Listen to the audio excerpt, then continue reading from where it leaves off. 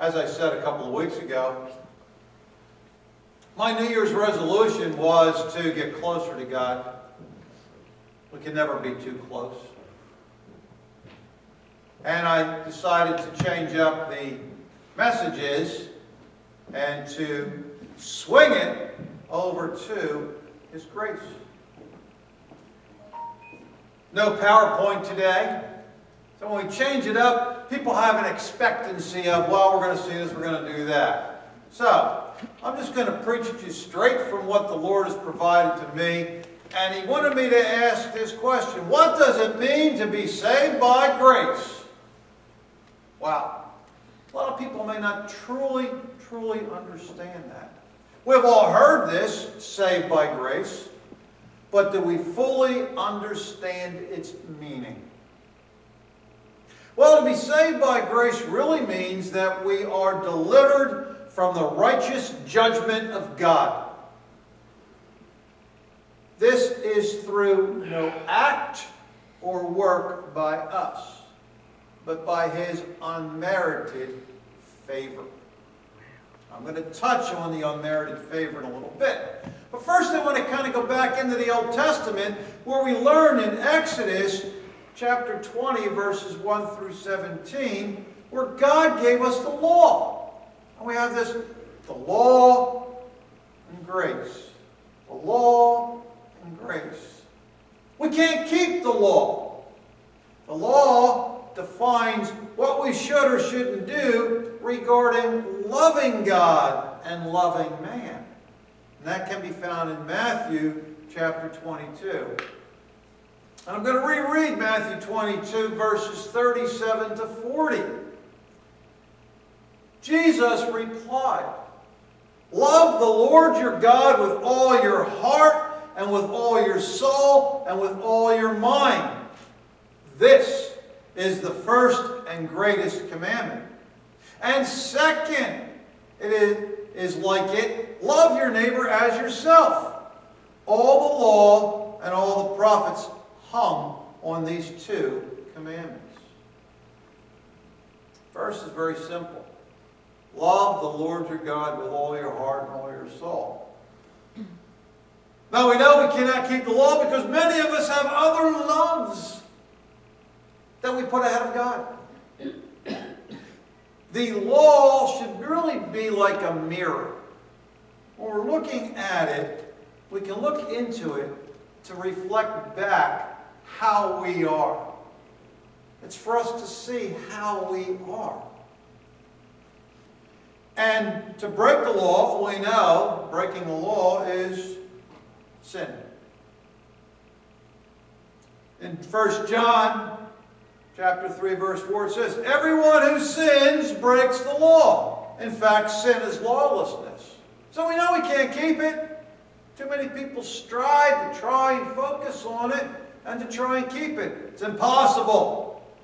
The only perfect one who was able to keep the law was Jesus. And unfortunately, we have all sinned against God. So we all deserve to be judged by God according to the law.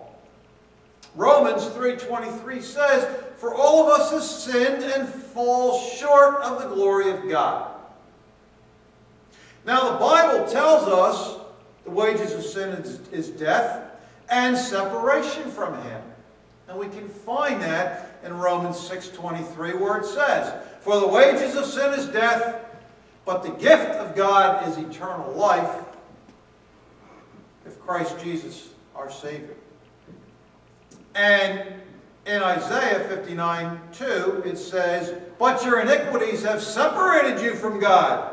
Your sins have hidden His face from you, so that He will not hear." So we are under the righteous judgment of God because we are sinners. We are by nature children of wrath. In Ephesians 2:3 it says, "All of us also lived among them at one time, gratifying the cravings of our flesh and following its desires and thoughts. Like the rest, we were by nature deserving of wrath." Now at this point you're all wondering, so what does all this have to do with grace? I thought we were going to hear about grace. Well, how to set the stage. So here we go. Grace, on the other hand, is unmerited favor. During my last sermon, I did touch on unmerited favor, and I thought it would be a good idea to go over it again. I'm going to illustrate it in a way that we can possibly relate to what is unmerited favor. Now, you all know my good friend Bob Tonner. I'm going to use him in my illustration here. Let's say that I go over to Bob's house, and I saw that he got for a present a very expensive Rolex watch. And he's not into that. He just kind of kept it in the drawer. And I knew he had that watch. So I thought, I'm a little short on money. I'm going to steal that watch. Bob caught me. Not stealing it, but he caught me trying to sell the watch to somebody. And he said, that's my watch. He caught me, and I was guilty of stealing. And because it was such an expensive watch, despite that, I thought he was a good friend. Called the cops and pressed charges, and I had to go to jail for a short time. That's called justice. I got what I deserved. Let's look at it a different way. I go to Bob's house, and I steal the watch. Again, he caught me, but he set me free. I was sorry for what I'd done, but he said, that's okay, give it back. He had mercy on me. So that was called mercy. Now here's the final scenario to look at. I go over to his house and I steal his watch. He caught me. But Bob not only set me free, he gave me the watch. I got what I did not deserve. I didn't deserve that watch. I got what I did not deserve. That is unmerited favor. Now to recap, in justice, we get what we deserve. In mercy, we didn't get what we deserve. In grace, we get what we do not deserve. We do not deserve to be saved. We're all sinners. We know we break the law, so we do not deserve it. But He covered it by His blood. So grace is getting from God what we do not deserve.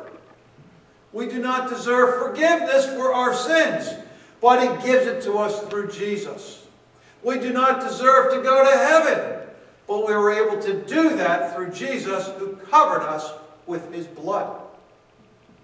So to be saved by grace means that the judgment due us because of our sin against God, what sins are they? We know what they are. Lying, stealing, adultery, fornication, coveting, lust, etc.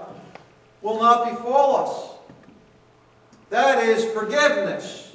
However, in addition to the forgiveness, we get what we do not deserve, and that is being in the presence of God forever in eternity. So let me just say it this way. The only way to be saved by grace is putting your trust in what Jesus did at the cross. He never sinned. 1 Peter chapter 2, verse 22. He committed no sin, and no deceit was found in His mouth. But He bore our sin in His body. He bore our sins in His body on the cross, so that we might die to sins and live for righteousness. By His wounds you have been healed. He paid the price. He satisfied the penalty of the law by dying on the cross. So when he went and died on that cross, he paid the price for past sins, current sins, and future sins. There's nothing we can do to change that. He covered us. 1 Corinthians chapter 15, verses 1 through 4, it reads, "Now, brothers and sisters, I want to remind you of the gospel I preached to you, which you received and on which you have taken your stand. By this gospel you are saved, if you hold firmly to the word I preached to you. Otherwise, you have believed in vain." We have to believe. We have to have faith. We have to have the understanding of what He did for us. There's nothing that we can do to make us better, except looking down in here and see our reflection back and realize, gee, He's covered us. The blood covered us. Continuing on, "For what I received I passed to you as of first importance, that Christ died for our sins according to the Scriptures, that He was buried and He was raised on the third day according to the Scriptures. Because our righteous deeds are filthy rags before God." In Isaiah 64 and verse 6, it reads, "All of us have become like one who is unclean, and all our neighbors act like filthy rags. We all shrivel up like a leaf, and the wind, our sins, sweep us away." So we have nothing pure to offer God. But He loves us. He covered us. Have to have faith. In Deuteronomy 17, verse 1, it says, "Do not sacrifice to the Lord an ox or a sheep that has any defect or flaw in it, for that would be detestable to Him.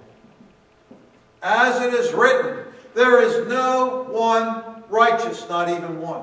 There is no one who understands. There is no one who seeks God. All have turned away. They have together become worthless. There is no one who does good, not even one." So the only thing left for us to do is to trust what Christ has done on the cross by faith. That is why the Bible tells us we are made right before God by faith. His unmerited favor. We have to just believe in that and trust in that.